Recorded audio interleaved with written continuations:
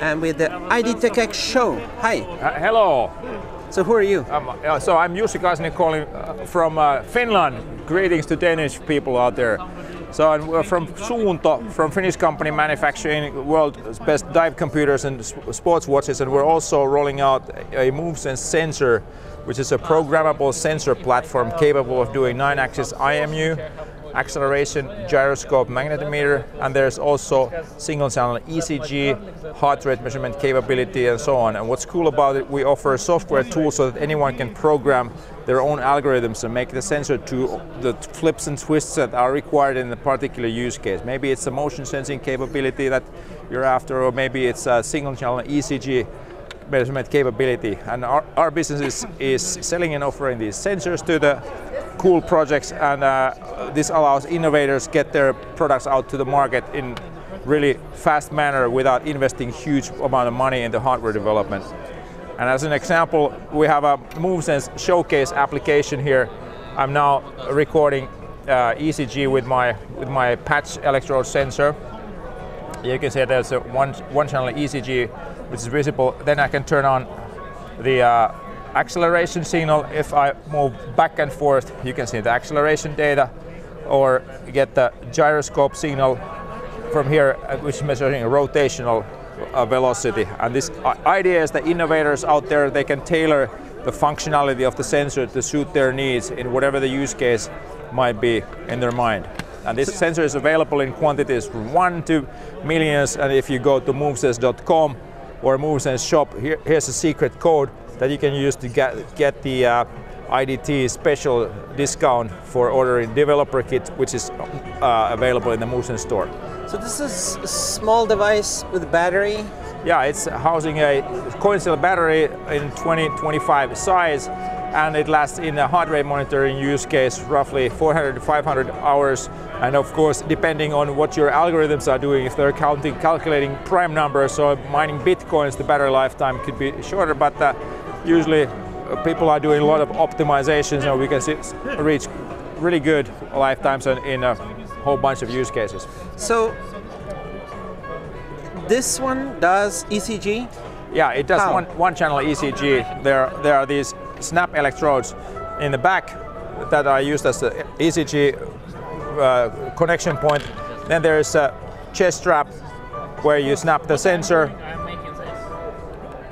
like this, and ordinary heart rate monitoring chest strap. We also have a proof of concept glue-on ECG electrodes you can stick to your chest and measure without having any strap around your chest area.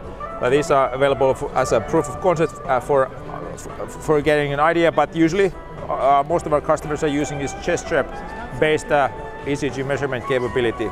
Single channel, is that good enough, or single channel is good enough for getting an idea whether things are in good shape or what's going on. But of course, if more thorough analysis is needed, then multi-channel signals giving better idea where the signal fluctuations are coming from. But for example, related to arrhythmia detection and these kind of use cases, single channel is more than adequate.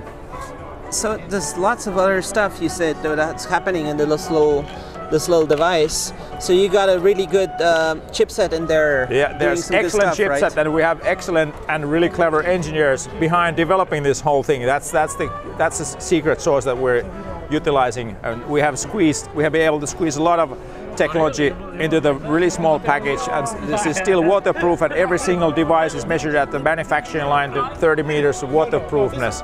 Do you talk about what chipset, or? Yeah, the Bluetooth radio is from Nordic Semiconductors, our lovely friends from Norway.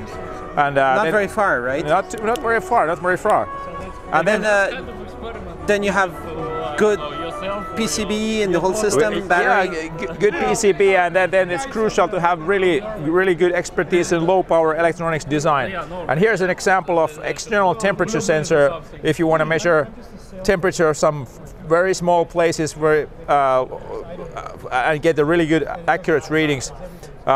Maybe some electronics, or maybe from human beings, or maybe some animal health or so. This is also something that we're now manufacturing and starting to ramp up. And we also in the process of ramping up a medical variant, showing this little ECG QRS symbol here. This is a medical variant of the same sensor, having a clinical quality ECG for applications that are requiring that kind of a full ECG spectrum measurement. So you have many different. Yeah, the idea, the platform is the same. That these are examples of some customer projects who have implemented something utilizing the sensor technology we're offering.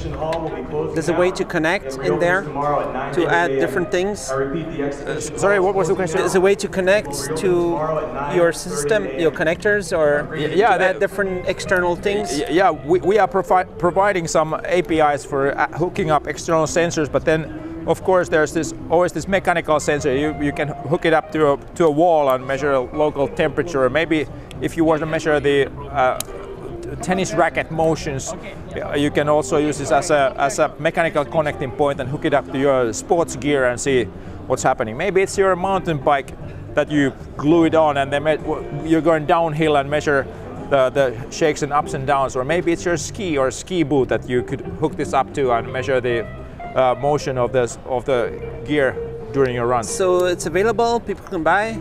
It's available at movesense.com/shop, and the movesense.com is housing plenty of additional information on the capabilities and possibilities, and movesense.com/shop has developer kits, and there's a secret code that is only valid for duration of the IDTechEx show, as giving a good discount on developer kits, and it's giving a rock and roll start to the experiments in the sensing world. This is a good price to get these. It's very good price. It's 99 euros minus this extra discount. Give it a shot.